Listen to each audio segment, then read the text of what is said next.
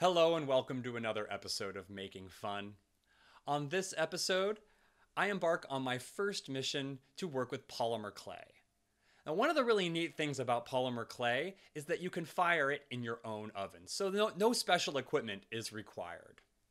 In this episode, I try to make a clay figurine of the Zen master Dogen. Dogen was a 13th century Japanese Buddhist monk who is credited for starting the Soto style of Zen Buddhism. He was dissatisfied with the teachings he was receiving, so in 1223 he embarked on a mission to China to find a more authentic form of Buddhism. After meeting with several teachers, in 1225 he met Ru Jing. Ru Jing taught a different form of Chang-style Buddhism that agreed with what Dogen was looking for, and Dogen stayed there and learned from his new master. In 1227, Dogen returned to Japan with his teachings to establish his own temple. I took some screenshots and got some reference pictures so that I could make sure I got my proportions correct. Depending on the picture, it was either 1 inch equaled 1 inch of actual size that I wanted to build, or 1/2 inch equaled 1 inch. For my build, I decided that 1 inch would equal 1 foot. Using the picture as a reference, I bend some armature wire, which will act as the main frame that I can put the clay on. A few cross pieces help hold the main frame in place. You don't want your wire to wiggle after you put the clay on, because that's how cracking will happen.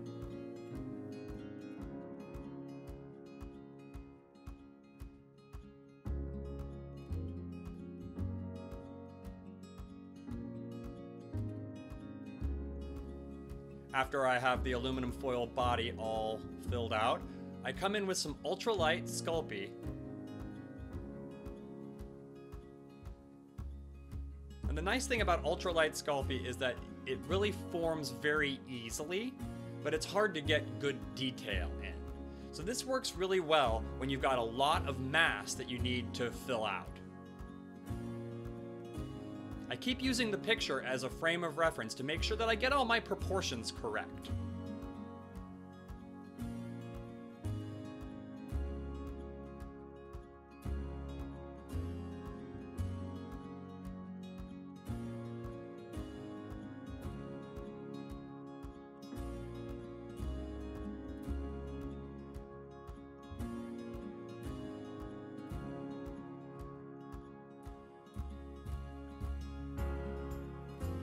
After we've added all of the ultralight Sculpey, we move on to the pink stuff. Now this stuff is really good because it is denser, and as a result, it can hold details better. But it can be hard to get out of the package. Now, one thing that people do to make thin sheets of this stuff is to run it through a pasta maker. But what I have done here is use 2 pieces of wood to act as a stopgap, and then my marble rolling pin to make these nice little pancakes of clay.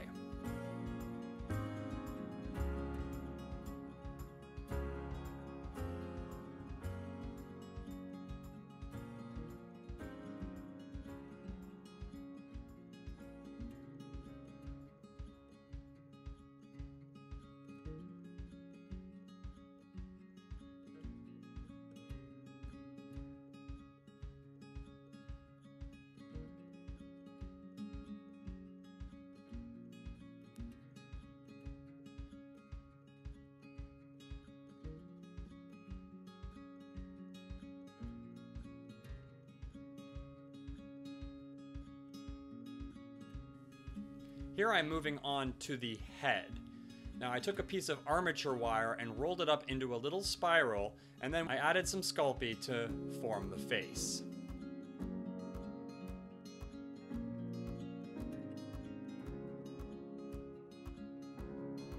I knew that a majority of his face would be covered by his hat, so I didn't need to focus too much on details. I could just get the general impression of a face.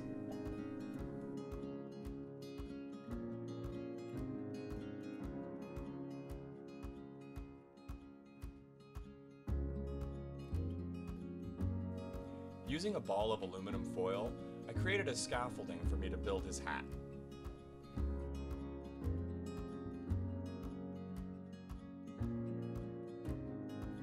Brushing on isopropyl alcohol is a nice way to smooth out any irregularities.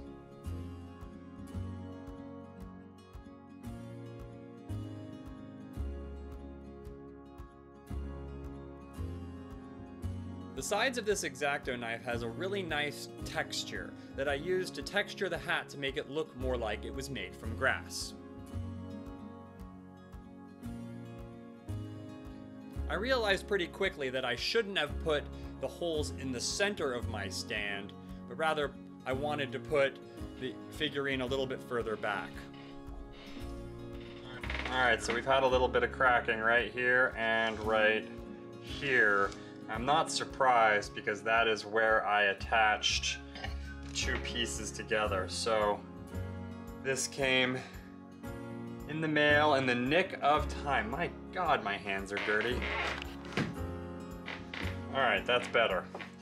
Okay, so this came in the nick of time, and I'm going to try to drizzle this stuff back here, press it on, and then put some more Sculpey on top of it in the hopes that that is going to hold it down.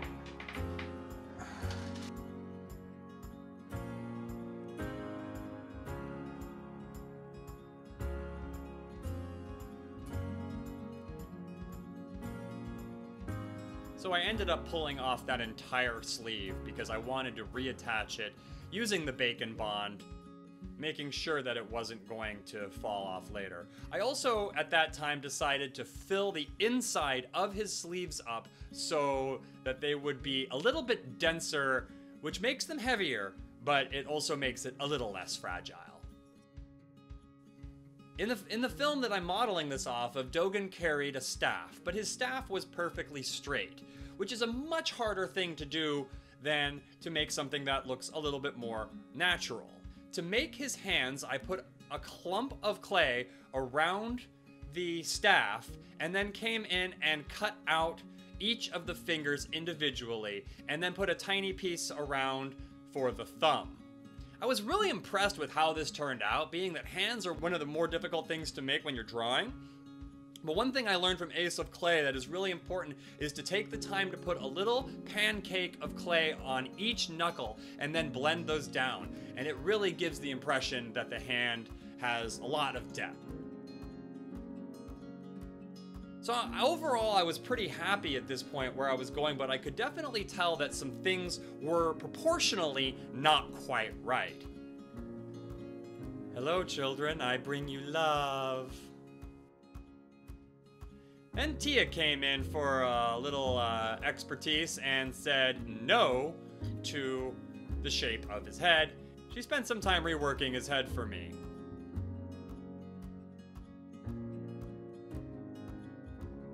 Here she is removing the aluminum foil from the inside of his hat.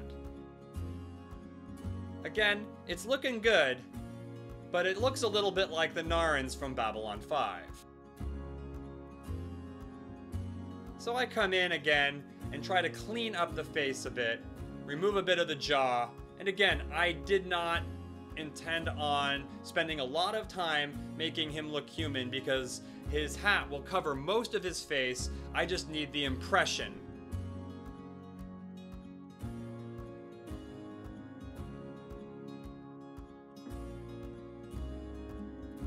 What I really realized that was my problem was that he did not have shoulders. So as soon as I realized that and I built up his shoulders, I was much happier with the overall shape of how it looked. Then I came in with my snakes of clay and started to build up the collar of his robes. This is where it really started to get satisfying because it felt like I was getting somewhere with this, and it was really coming together quite nicely.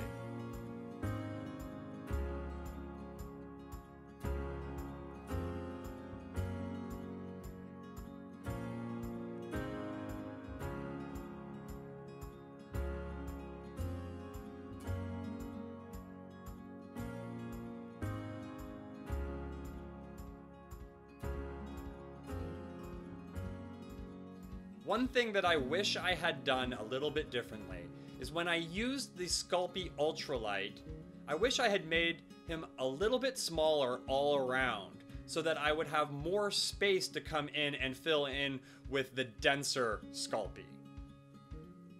As a result, I never really got the texture that I wanted for his robes, but I tried to make up for that in paint. I had to completely rebuild the base of the armature because he was moving around too much. So I removed the legs and the feet that I had made and attached a bit of bent armature wire, which I then E6000'd down.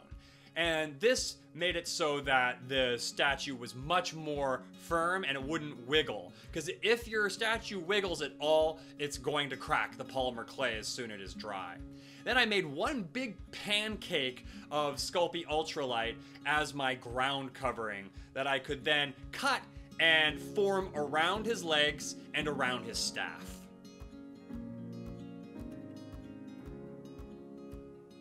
I secured it down with some bacon bond, and that'll make it so as it dries and as time goes on, it's less likely to wiggle around and less likely to crack.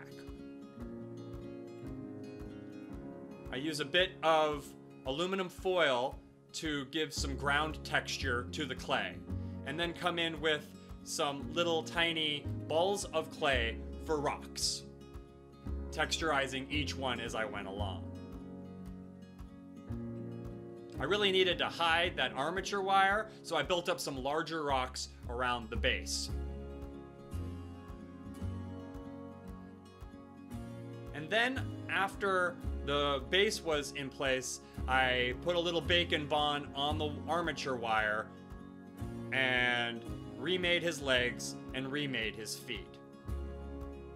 Coming in with an X-Acto knife, I cut out the sole of his sandal.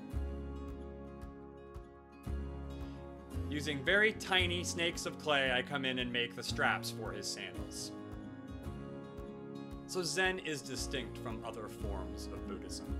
One thing that it really emphasizes is the full embodied experience of this moment. Dogen wrote, "We should pause from our intellectual pursuits of studying ideas and chasing words and letters. We should learn the backward step of turning the light to illuminate from within. When we do so, body and mind will naturally drop away, and our original face will manifest." So Dogen emphasized, once again, the importance of not focusing on the scriptures or the sutras or anything other than the direct experience of being. As Roshi Jindo Koen says, "Hear the birds singing as birds, the trucks singing as trucks, the helicopters singing as helicopters. There is a certain quiet and stillness behind and through all the sounds and noise. Perfect quiet is not present until the heart is quiet."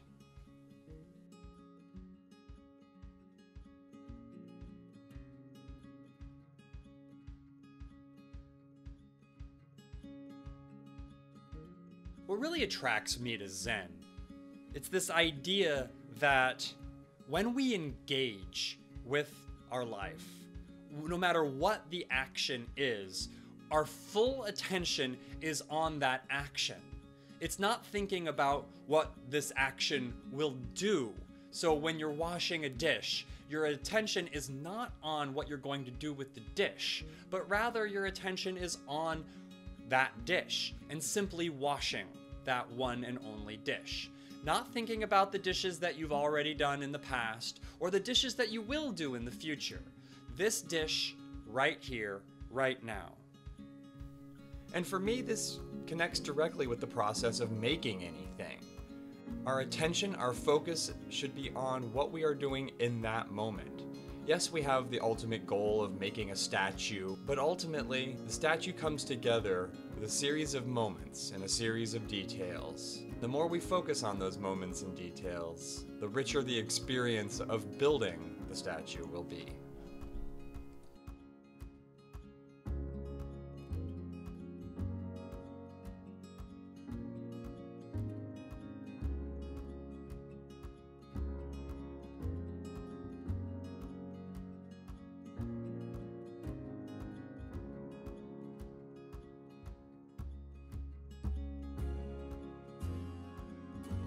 As Nick Offerman said, it's an incredible gift to be able to make your own fun. And this is how I made my own fun. And now I'd like to see how you have made your own fun. So please share with me anything that you've created recently.